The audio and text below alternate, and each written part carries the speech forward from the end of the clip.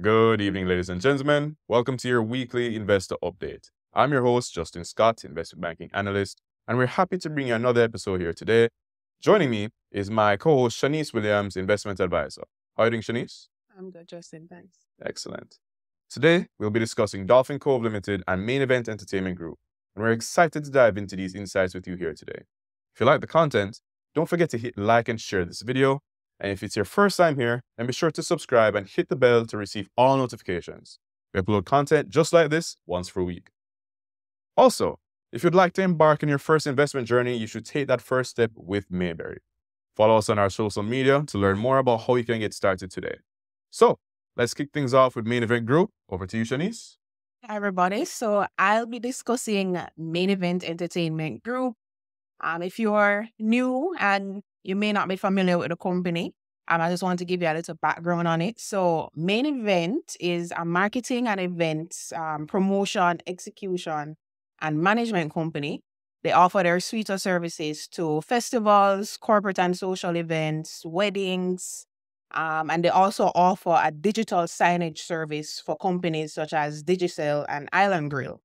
Now, the company launched in 2004 and they IPO'd in 2017 and listed on the junior market in February of 2017. Now, looking at their 3 months that ended in January 2024, their revenues for 2024 was 567 million, which was 9% down from the year prior. And this was actually due to, the company attributed it to a fall off in revenue to a one-time event for one of their major clients, which is not likely to reoccur in the subsequent periods. The cost of sales, however, actually also reduced by 20% to 251 million. So while the revenue is down, the company actually made a strategic effort to protect their margins. So the gross profit increased by 1%, and their overall gross margins moved from 50% to 56% in 2024. Their total expenses also went up this year by 12% to 206 million. Their net profit brought it down a little bit compared to the prior year, went down 15% to 100 million, and that left them with an EPS of 33 cents. Looking at their balance sheet, they were actually able to increase their equity this year due to a significant decrease in their liabilities and their assets moving up 5%. Looking at their key statistics, so the company is currently trading at around $13.59. They're trading at a PE of 21.49 times compared to the junior market average, which is at about 16.64 times. Their trailing EPS is 63 cents. The 52-week high for Main Event is $17.50. And their 52-week low is $6.95. And they're operating at a market cap of roughly $4 billion. So if you look at their quarterly movements over the past couple quarters, you can see that they have really been improving on it since, especially coming out of COVID, when we weren't really seeing anything happen in the social scene. So you can see the growth that they've been doing quarter by quarter, coming off a loss from last quarter to now having the 100 mil profit. The profit is expected to continue going forward because their next quarter numbers, which is going to be their February, March, April quarter, that's going to include things such as Carnival, had the Lost in Time, the Protege concert, we just had Champs, and our tourism number are booming no more than ever. So Main Event is definitely going to be capitalizing on a lot of that. And I think next quarter for Main Events is going to be something very significant that we should look out for and possibly line up ourselves to benefit from what we're about to see. Now, if you look at the stock price history, you can see that it hit an all-time high of at the 1750, and it's been steadily trading between the $13 and $15 range.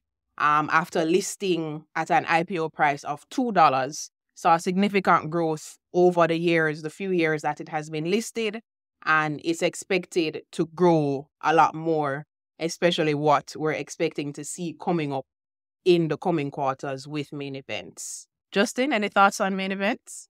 Thank you for that, Shanice. I'm definitely aligned with you there on that thought. I love what Main Event is doing right now. I love how they're positioned as one of the leading event production companies that we have here in Jamaica. I especially like what they released at the most recent meeting that they had, where they increased their share capital to basically being unlimited shares. So now they're with current constraints of the junior market $500 million limit, they can raise up to just close to $400 million.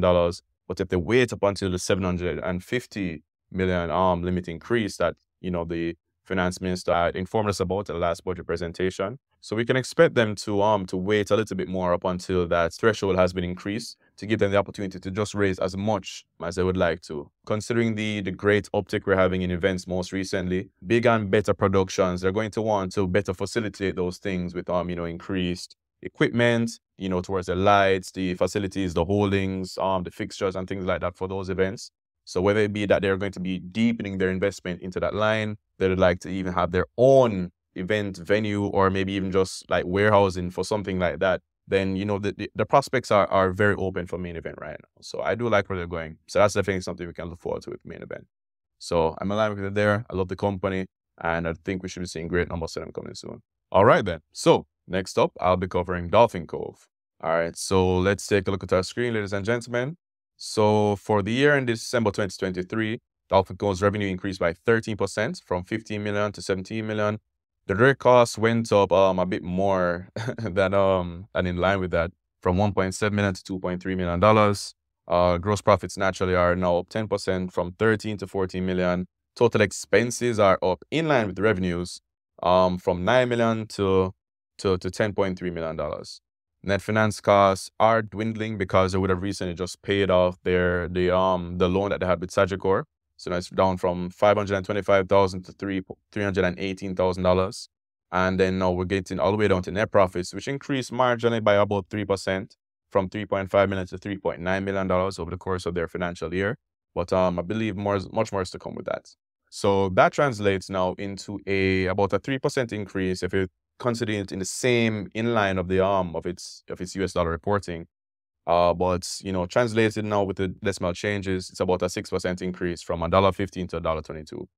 Let's take a look at their balance sheet. Shareholders' equity is up 13% from about $28 million to $31 million. The total assets have increased about 15% from $33 million to $37 million, and total liabilities are up by 24% from $4.8 million to $6 million.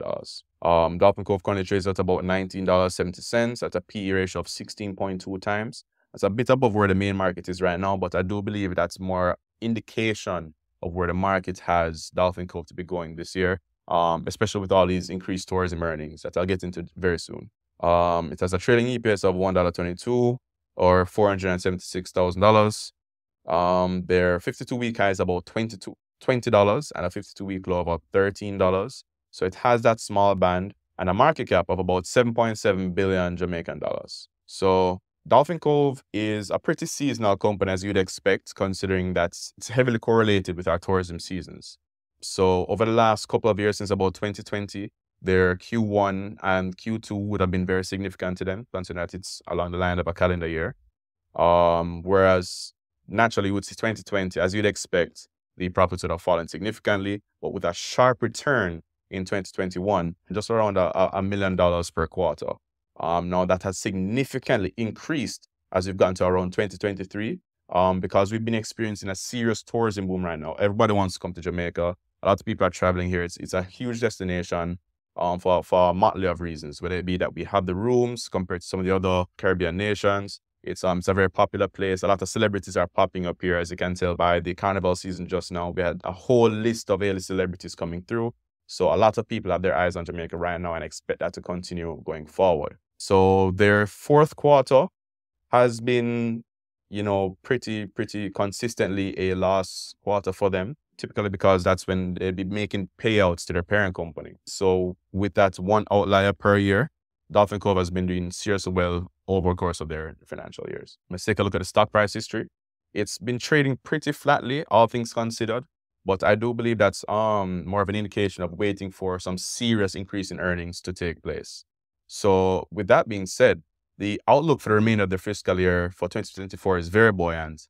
Last year, it's estimated that the country made about $4.2 billion in tourism earnings. This year, the Ministry of Tourism anticipates another great year of tourism influx, exceeding 4 million people, which would result in approximate earnings around $4.3 billion US dollars. The significant uptick in the companies is directly correlated with the amazing tourism boom that we've been very privileged to experience over the last 3 years. Notably, the Ian Fleming Airport saw its first touchdown in the last week of February, when American airline travelers made their way into the island, which is very good news for Dolphin Cove, as it adds an entirely new port of access right on their home turf for tourists to stop by. Within the last couple of months, the cruise ship terminal in St. Anne was in fact damaged due to a crash vessel in the dock, which would have resulted in cruise ships being unable to dock there. But I'm aware that relevant organizations have been working towards relocating the ships to Reynolds Pier, otherwise known as James Bond Pier, in very short order. The only issue, though, is that it's only able to accommodate one ship at a time. And considering that for 2022, the cruise segment was the main driver of their revenues, which is understandable given that cruise ship passengers are typically locked into a small region of access for a short period of time, making it a very opportune spot to visit.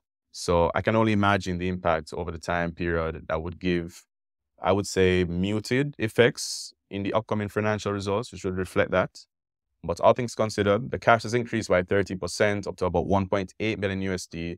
Even considering that over 2023, they paid out a whopping 4 million USD in dividends, a 100% increase on the prior year. To me, this is very indicative of great financial health. Their operations are experiencing, which we might expect them to continue with the increased business from tourists naturally. And the fact that they finished paying off the debts last year. So I expect a whole lot more for their cash coming this year. But I should note that the company has some taxes payable in current liabilities to the tune of about 1.1 million US, which they've organized with the TAJ to pay off in 10 monthly installments. The date's not yet set by when it's supposed to start, but it's current liability, so you can expect that before the end of this financial year. This is almost totally offset by the 1 million USD that they had in fixed income securities matured in 2023. So that's not really a huge concern for them. The cash flow is good. The cash turnover is good for them. So I'm expecting things are going to be fine. But finally, for the upcoming plans, their chairman and CEO, Stafford Burrows, is very focused on their local expansions at Dolphin Cove in Lucy, which is in Hanover, and the Yamana Adventure Park in the Grill, to further upgrade the operations and give additional rides and amenities to keep up with consumer demands. He also made mention of an acquisition, which is very interesting to me, as it sounds like something is already in the pipeline. We don't know what it is just as yet, but we may hear about it within the coming months or maybe the next financial year for them. But I like where Dolphin Cove is. Tourism, it's directly correlated with tourism, and as long as these numbers keep going up, then so will Dolphin Coves. Shanice, any thoughts? Yeah, Justin, I completely agree with you. DCOVE is definitely one of the direct ways that you can invest in the uptick in tourism that we are seeing and we're going to continue seeing over the next couple of months, couple of years. There are significant dividend payer, which has always been the strong point with DCOVE for me. Dividends close to 4% in yield based on the current prices. That's something that is definitely good to have in your portfolio to offset maybe even other losses. So DCOVE, strong company, strong future, strong divs. So I like it.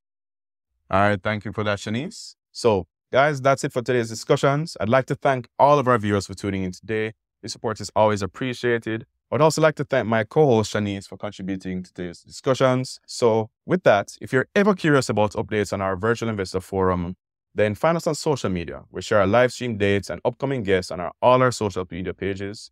So give us a follow and stay on top of all things forum related. Also, don't forget to subscribe to our YouTube channel, Mayberry Investments Limited. Click the bell to receive all notifications. Keep safe. And remember, wise investors, slow and steady wins the race. Goodbye.